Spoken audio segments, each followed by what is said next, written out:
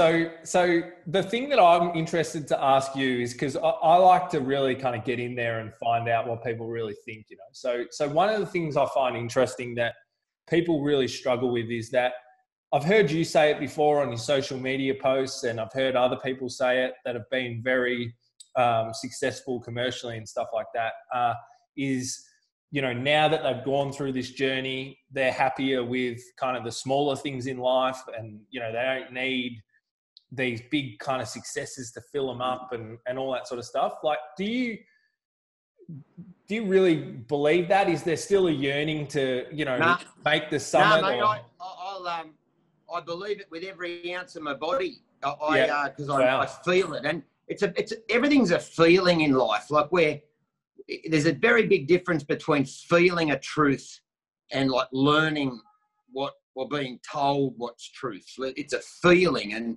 you know, I used to crave recognition. I used to love success for the recognition and the status and the achievement in the, you know, externally in the world. But I now I don't have any desire for recognition. I love anonymity. I really love. I say when you love the process more than the result, you've arrived. And I deploy that with my golf, my horse riding, because I have this thirst for knowledge. I love learning.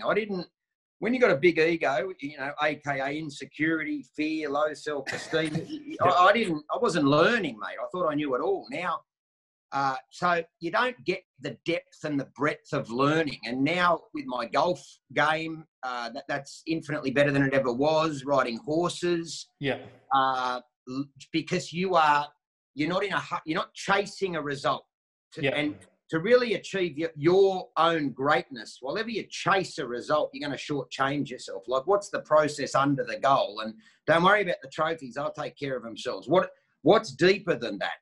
And when you can really sit in that place, then it's limitless. But you have to get out of ego and actually feel enough in yourself. And straight after this, I've got a little break, and I'll go take the dogs to the park. I'll come back. I'll do more work. Like, that's as good as it gets for me. I don't need more than that. Now, my little dogs, my horses, these things, all the things that I thought mattered, they don't to me anymore. And it's not, you know, people ask me that all the time. If I had, you know, I make actually pretty good money now, but I don't spend a lot of it, and still got my $3,000 car, and it goes like the wind. I don't care. I've done all that. It didn't make me better. It didn't make me happy. I just wanted more of it. Yeah.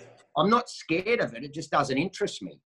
But I will buy expensive things that I enjoy. Like, I bought a remote control golf buggy. Like, that cost more than my car. Like, but mate, and my saddle cost more than my car for my horse. But they add to my life. Yeah. They're not status. Yeah. They're not look at me.